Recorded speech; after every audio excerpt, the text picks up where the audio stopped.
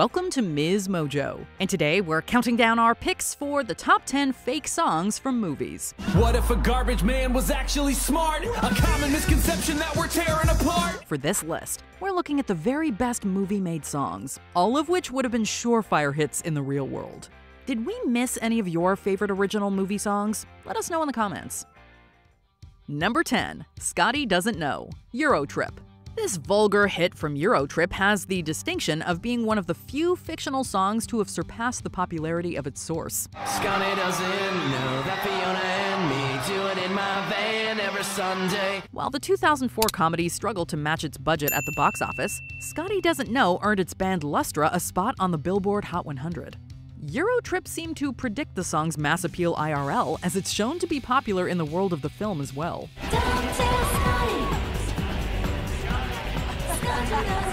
Hey, the song sounds familiar. In it, the song becomes a global sensation, even being remixed and sold as a ringtone.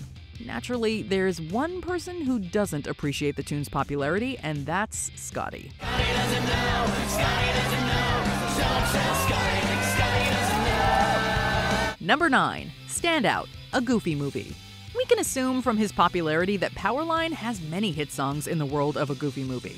But this is the one that Max, Goofy's son, chooses to perform for his school, and we think he picked right. Some people settle for the typical thing, living all their lives waiting in the wings. Stand Out, as its name implies, is about standing out from the crowd and making a name for yourself.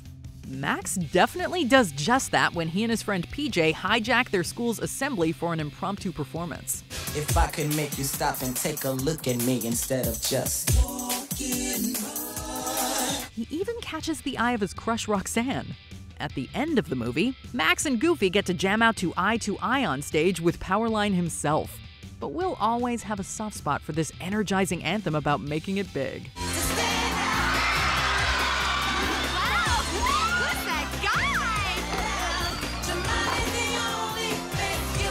Number 8. Drive It Like You Stole It, Sing Street. Anyone who's ever been in a band will tell you how difficult it is to make a name for yourself, especially in high school. In that respect, the teens in Sing Street are living the dream.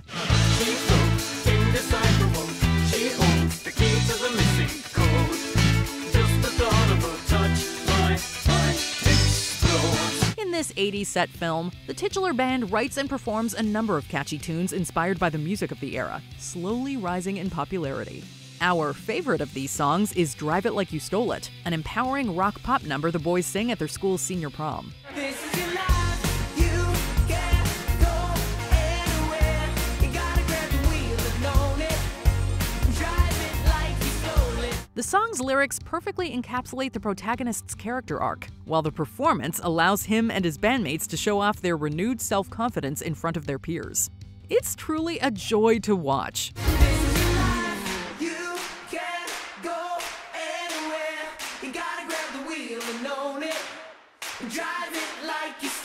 Number 7. Fever Dog, Almost Famous. We're here because of the music. We are Band-Aids. At the end of the day, Almost Famous is more about William Miller and the colorful array of groupies he meets than it is about a band. Nonetheless, the band at the center of it all is an undeniably important aspect of the film, and it's equally important that their songs are good enough to warrant their dedicated fan base.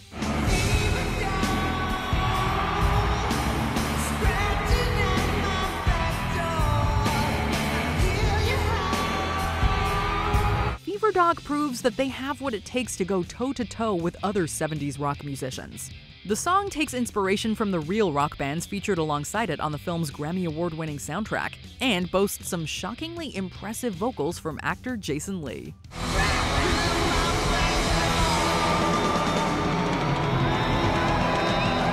Number 6. Take Me Away, Freaky Friday. In the 2000s, Lindsay Lohan was kind of a big deal. When Freaky Friday came out in 2003, she had already wowed audiences in The Parent Trap and had just begun work on her burgeoning music career. It's no surprise that the filmmakers behind Freaky Friday decided to make her character Anna a rock star. Anna's band becomes a point of contention between her and her mother Tess. It's about the audition. You're ruining my life. Honey, Enough with the drama. It all comes to a head when Tess, now in Anna's body after the old switcheroo, is forced to take her daughter's place on stage. Don't wanna grow up, I wanna get out. Hey, take me away. With some help from Anna backstage, Tess eventually leans into the performance, airplaying Take Me Away alongside her daughter's bandmates. The scene brilliantly showcases the pair's strengthened bond. And that solo, man? Chills.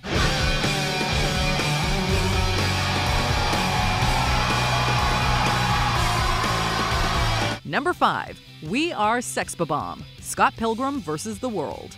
We know what you're thinking, and we agree. Black Sheep is great. Hello again, friend of a friend. I knew you were. Unfortunately, that show-stopping The Clash at Demon Head performance is technically a cover. And honestly, it's about time Sex Bob-omb got some appreciation too. Although its members fear their music sucks, their introductory song We Are Sex Bob-omb proves the opposite. Let me make you stay sis. Mama serpentine. It's just the right energy to introduce the film's insane ensemble cast. They follow it up with a performance of Garbage Truck in the first round of Battle of the Bands, which is lyrically abrasive but a ton of fun. Take you uptown. I show you the sights, you know you wanna ride. I'm a garbage truck. Both songs strike the perfect balance between good and garage band. It's just a shame that Garbage Truck has to be interrupted by Ramona's first evil ex. Number 4. Equal Rights, Not Gay. Pop Star, Never Stop, Never Stopping. When Macklemore and Ryan Lewis released Same Love, it was met with a mixed response. While many applauded the song for its message, some poked fun at its cornier lyrics. When I was in the 3rd grade, I thought that I was gay, cause I could draw. My uncle was, and I kept my room straight. The Lonely Island's mockumentary film Pop Star, Never Stop, Never Stopping takes this a step further. In it, Connor For Real sings a song entitled Equal Rights, in which he advocates for gay rights while continuously insisting that he is straight. We need equality and for all to see that this is the new way, not to gay. Just seems not gay, wrong, not gay, that no one seems to care. Sports. He even randomly shouts out stereotypical straight male interests like sports, four-wheel drive, and golf clubs to hammer home the point. It's a hilarious play on the overzealous straight savior type that has emerged in modern pop culture. And with a chorus sung by Pink, it's an unironic jam. I was born this way. Straight. You were born your way. Gay. Gay or straight or gay, it's all okay. Sure. Number 3. What Dreams Are Made Of, the Lizzie McGuire movie. When Lizzie graduated from junior high, she never expected to have a run-in with a pop star whose former partner looked exactly like her. And yet that's exactly what happened. Throughout her school-sponsored trip to Rome, Lizzie secretly meets with Paolo, who teaches her how to be a star. And when you walked into that room, you had everybody's eyes on you. He turns out to be a lip-syncing liar, but his former partner Isabella arrives at just the right time to save the day. She and Lizzie sing What Dreams Are Made Of on an international stage, impressing Lizzie's parents and classmates and absolutely blowing our 8-year-old selves' minds. When I see you smiling, I go, Ironically, as Isabella, Hilary Duff is actually lip-syncing the voice of her sister Haley.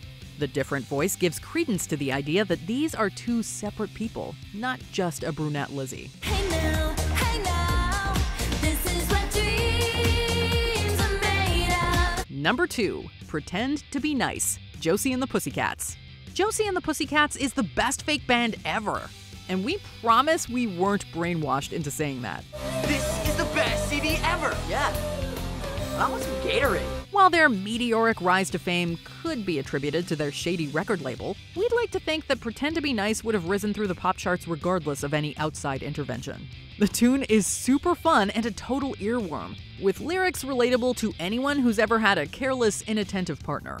Why do you do what you do to me, baby? Shaking my confidence, driving me crazy. No, if I could, I'd do anything for you. Please don't ignore me, 'cause you know I adore you. In addition to this chart topper, Josie and the Pussycats also perform the equally enjoyable Spin Around at a global concert that acts as the film's finale. but not before getting some much-needed assistance from their predecessor du jour, whose song Backdoor Lover was all the rage before their mysterious plane crash. Lying on your bed staring up at the moon. You got me crazy, gotta love you soon. I'm your backdoor lover. Before we unveil our top pick, here are some honorable mentions.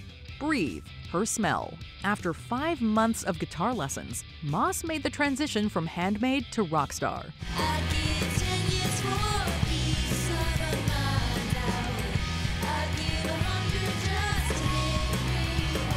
Pop Goes My Heart, music and lyrics. Whose heart wouldn't pop for this delightfully 80s Hugh Grant? I said I wasn't gonna lose my head, but then pop goes my heart. Goes my heart. I wasn't gonna fall in love again, but then pop goes my heart. Mad About Me, Star Wars Episode 4, A New Hope. Forget Boba Fett and The Mandalorian. We want to see more of Tatooine's hottest band.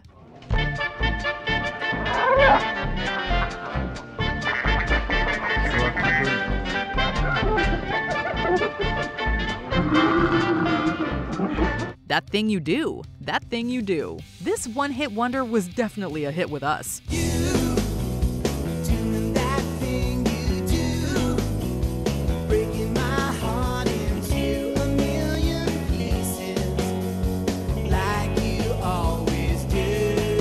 Husavik, My Hometown. Eurovision Song Contest, The Story of Fire Saga. It's hard to believe that such a moving ballad is from a comedy. Where the mountains sing through the screams of seagulls, where the whales can't live 'cause the gentle people in my hometown, my hometown. Before we continue, be sure to subscribe to our channel and ring the bell to get notified about our latest videos. You have the option to be notified for occasional videos or all of them. If you're on your phone, make sure you go into your settings and switch on notifications. Number 1. Shallow, A Star Is Born. Shallow may be a fake song, but there's no denying Lady Gaga's very real talent. I'm up the deep end, watch as I dive in, I'll never beat the ground. A Star Is Born is the third remake of a 1937 film of the same name, but more than sets itself apart with its moving performances and modern take on the music industry. On an in-world episode of Saturday Night Live, Gaga's character Ally performs the catchy Why Did You Do That? Why did you do that, do that, do that, do that, do that to me? Why did you do that, do that, do that, do that, do that to me? It's not bad, but it's a far cry from Ally's authentic self, which is best showcased in her performance of Shallow with Jack. The song is a powerful reflection on the dangers of stardom, just as relevant to our real world as it is the fictional world of Ally and Jack.